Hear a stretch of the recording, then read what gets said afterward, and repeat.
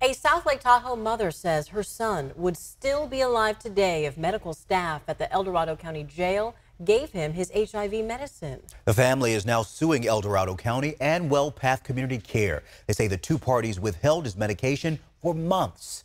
ABC 10's Roxanne Elias explains.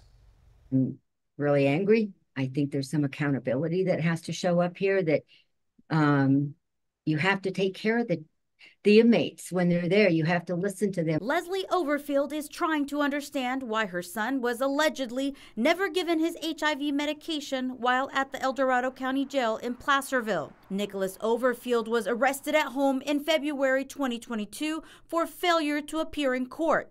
The underlying case is still unclear. His mother says she told officers he was HIV positive and handed his medication to them. But she noticed something different in Nick during a jail visit weeks later. You can imagine my shock when they wheeled him in a wheelchair.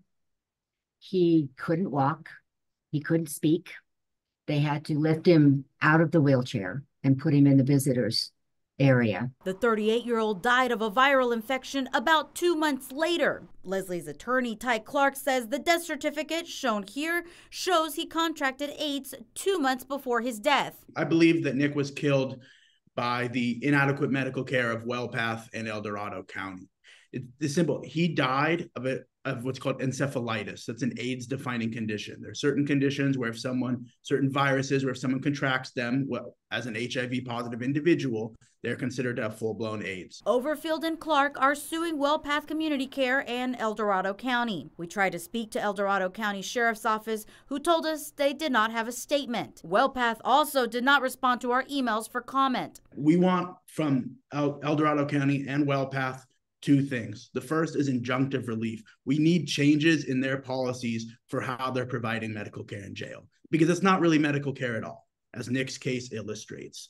They also need to pay for what they've done. They need to take accountability. Clark says they violated the law and they need to pay Nick's two surviving sons and Leslie. She hopes the lawsuit will give some accountability to all jails. That was our Roxanne Elias reporting. The attorney says they are in the process of trying to negotiate an agreement.